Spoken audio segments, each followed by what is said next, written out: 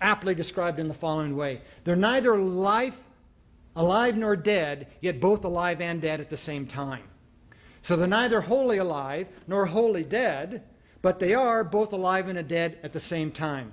They're sort of occupy this very ambiguous status by our lights.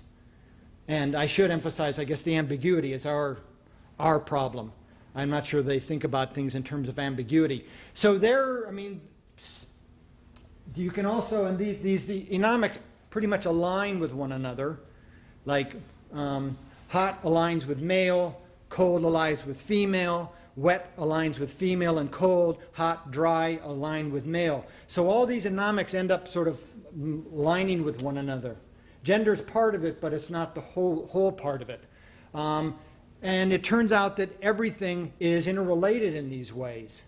And you and I are all interrelated. I can have, and things are very flux. I can have a match, for example, as a man of the house, I'm sort of a male related to my wife, who's a female, my female enamic.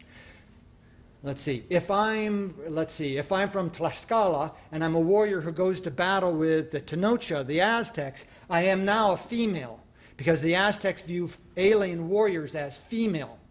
So I'm both male and female, male in my house, yet female vis-a-vis or relative to the Tenochtitlan warrior, the Mexica warrior, who I meet on the battlefield. So everything is ambiguous in this way, and everything, I can both be male and female at the same time, depending upon my particular match.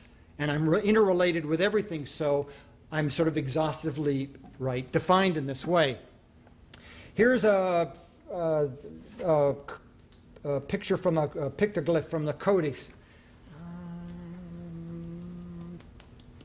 My brain's not working. I can't remember the Codex. But here you have on your right, you have Quetzalcoatl. And on the left is Mictlantecutli, Lord of the Underworld, or Death God, if we want to talk about that. But I mean, Mictlan means death, and Tecutli just means Lord or honorable. So here you have life and death, and they're joined at the spine.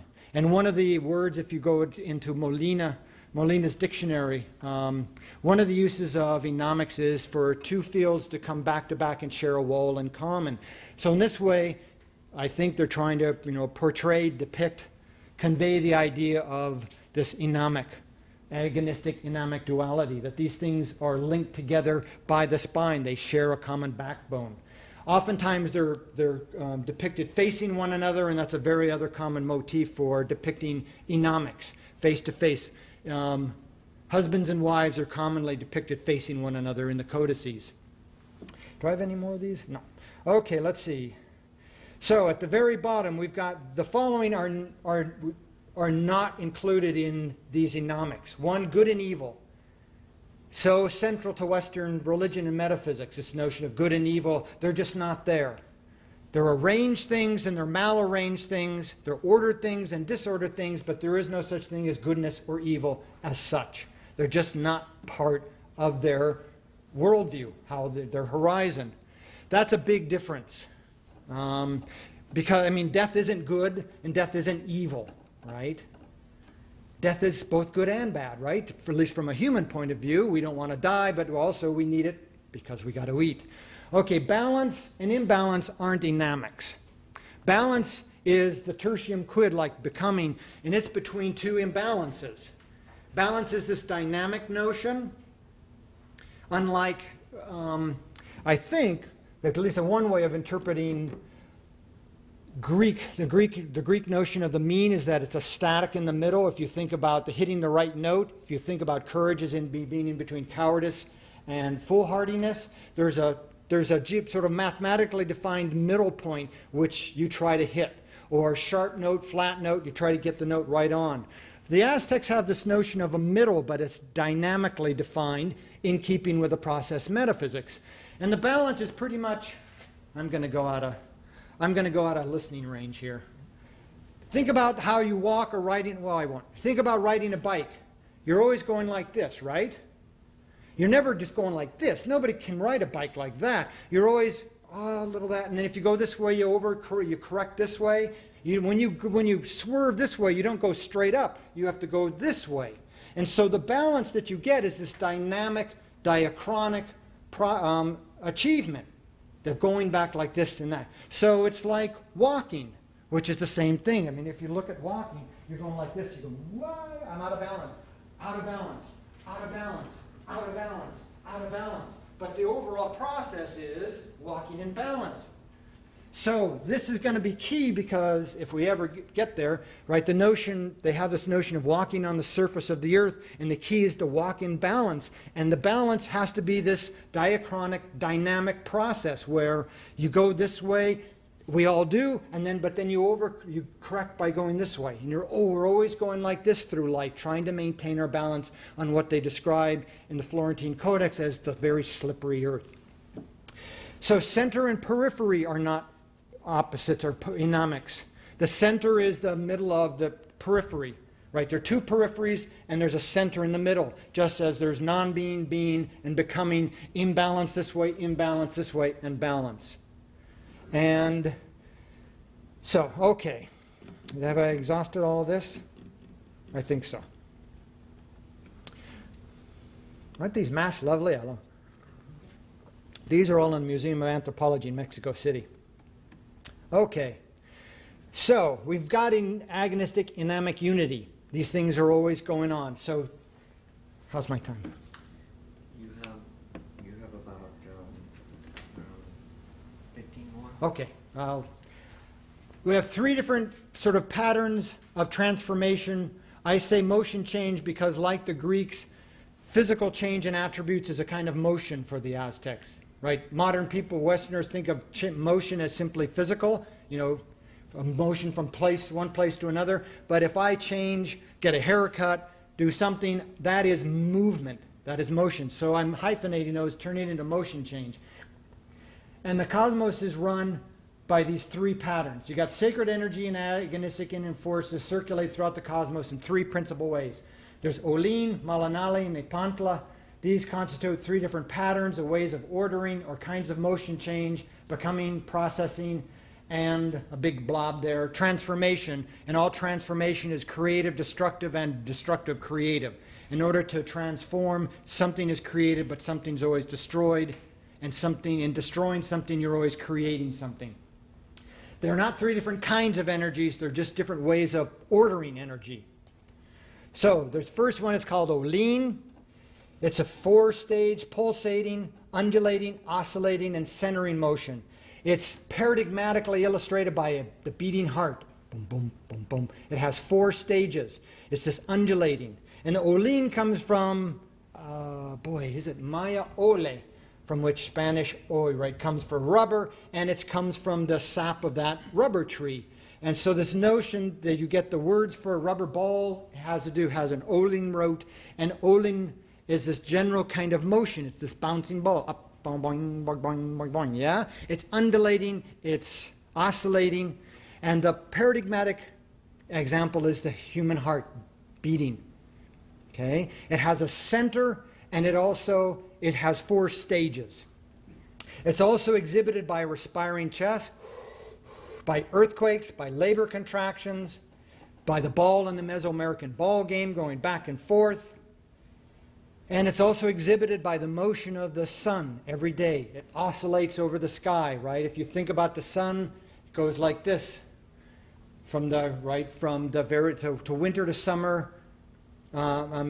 summer, solstices, right? It's going like this, changes every time. So you've got this undulating and oscillating going on with the sun. The kind of change, I call it, is horizontal change. That'll become clear why in a minute. Motion change of a fourfold cyclical completion and transformation within a cycle. Everything that is alive in the fifth age has four cycles or four stages. For human beings, it can be infancy, childhood, young adulthood, old age/death. Everything that is alive has these stages: mountains, rocks, cities, cotton, chairs. Because everything's alive, and everything that alive is defined in the fifth age by Olin. Olin is the essence, or what they say, the heart. It's the biorhythm of the fifth sun, the fifth age, and all inhabitants of the fifth age. Everything moves in this pattern.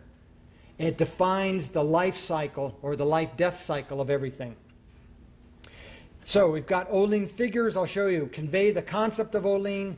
They depict the arrangement of time, place, and the existence of the fifth age and the fifth age itself. Here's one of my favorites, the four-petaled flower with a center, right? This depicts Oline motion change. It depicts and it conveys the concept of four-staged, cyclical, right, undulating motion. It's got a center, which is very important because, it's got this notion of being well-centered. So this motion creates a center and it goes around a center. The motion of your heart, the motion of the sun. So this, right, depicts all of that. It gives you the concept of Oline, and it also is a symbol of the fifth age because this is what our world right now is all about. That says it all.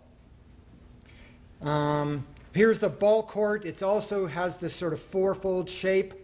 People call the four-petaled flower here a quincunx. It's got four flanges and a center. This one, the center isn't as obvious, but this is from the Codex Borgia. Here we've got another picture from the Codex Borgia of the new fire ceremony. We've got the Maltese, I think that's a Maltese cross, we call, which is a quincunx, which is the paradigmatic a symbol of the fifth age. I'll return to this one too. Here's a game called Patoli, which people liken to Parcheesi, and it also, in playing the game, one imitates the passage of the sun each year. And people try to win and gamble, and they lose themselves into slavery. Here's another symbol for Oline. Is this one better there? We've got the famous calendar stone. At the center of the calendar stone, we've got the Oline glyph, the Oline figure, with Tonatiuh at the center, the sun in the center, and you've got the four stages of the cosmos, but it's at the center of the calendar stone is Oline motion change. Here's the one that's drawn a little bit more clearly. There's another common glyph. Here's another common way of portraying it. This is page 1 from a Codex Feherveri Meilleur, in which this is sort of a cosmogram, a picture of the structure of space and the structure of time. It depicts how time works. The top is east on Mesoamerican maps, so to speak. East is always on top because that's where the sun rises. East is on the top, and then the sun moves counterclockwise from east, north, west, south. And this is a depiction of the structure of space-time, or time-place, as I prefer to call it, because space is not that abstract. And time and place are fused. East is a time-place. It's a place and a time where something happens. And it's defined as that where the sun rises. The Nahuatl word for east is that place from which the sun rises. And west is simply where the sun sets. So the northwest, east, south aren't permanent compass markings in the structure of space-time. They are where things happen. Here's another very commonly seen one from the Codex Mendoza, a post-conquest manuscript. And at the center you've got Tenochtitlan, the capital city of the Aztecs. But they're in the center of this Oline glyph. Okay, number 2 kind of motion change, Malinali.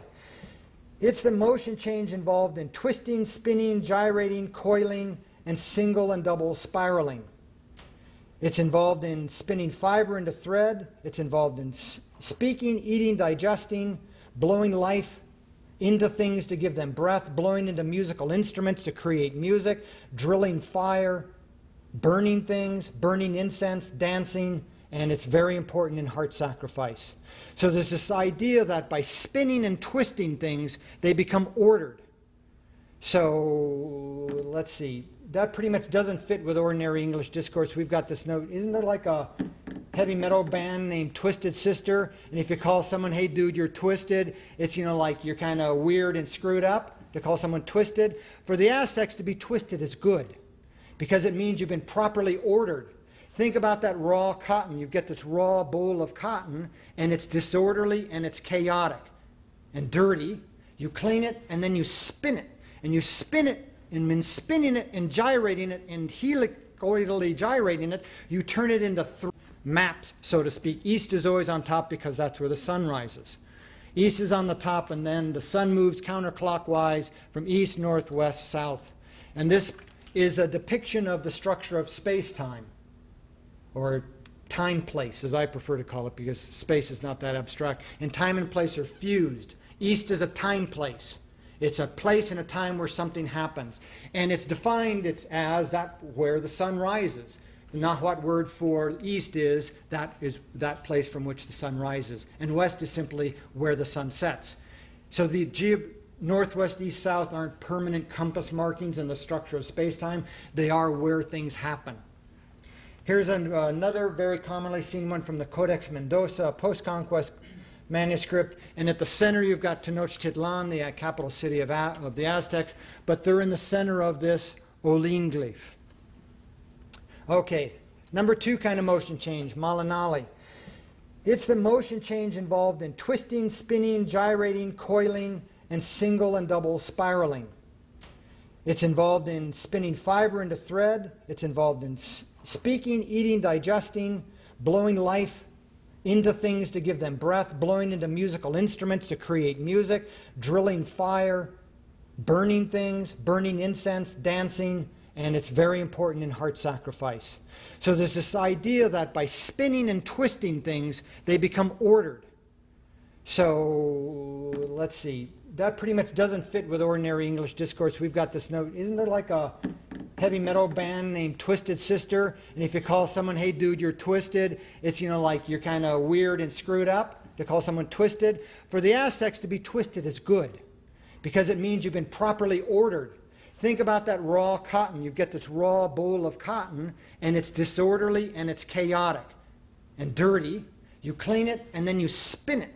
And you spin it, and in spinning it and gyrating it and helicoidally gyrating it, you turn it into thread. You order it, and you turn it into something useful.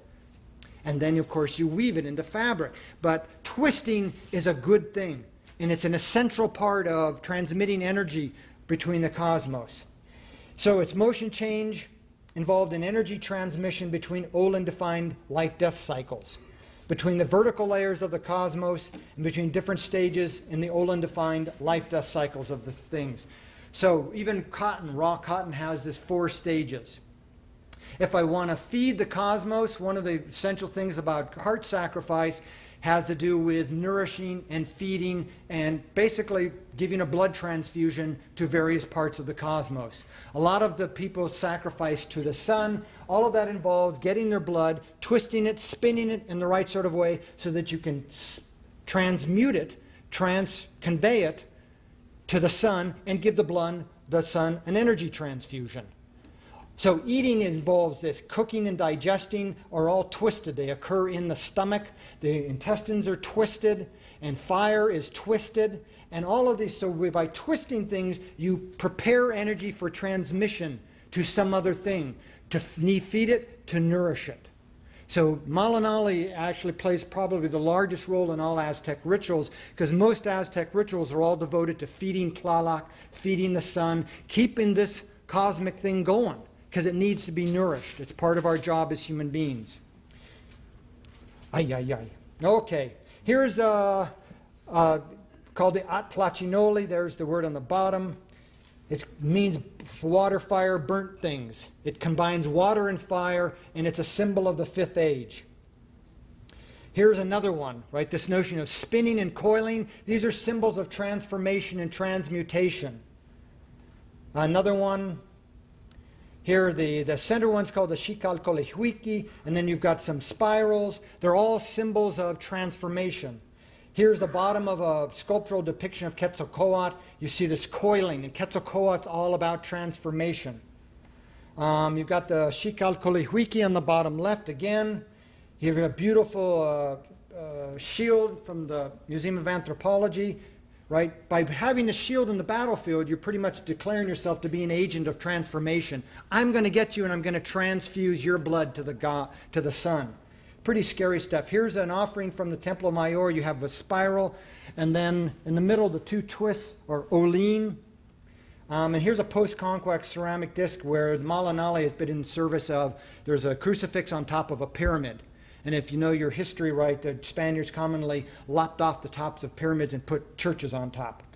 Okay, Nepantla, the one I want to get to, is this mutually reciprocating back and forth betwixt and betweening, middling, and balancing motion change.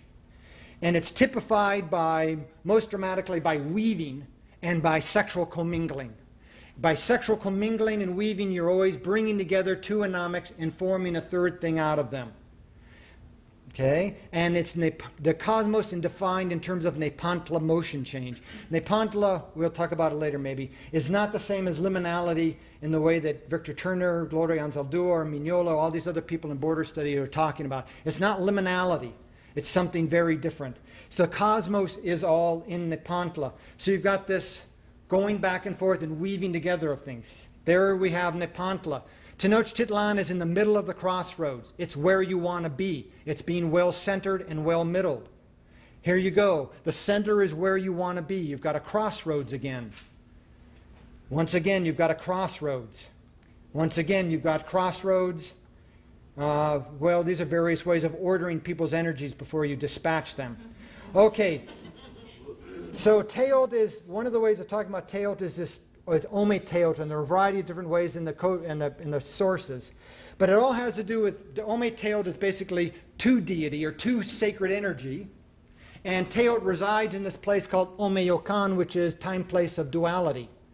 And it's a place of constant weaving, or a place of constant sexual commingling. Ome Teot is this male-female figure who is engaged in never-ending sex with itself. It is sexual activity. It is sexual commingling. And weaving is also like, I mean, sexual commingling is directly parallel with weaving. Weavers are very sexually charged people. And weaving is the bringing together of two things and forming something else.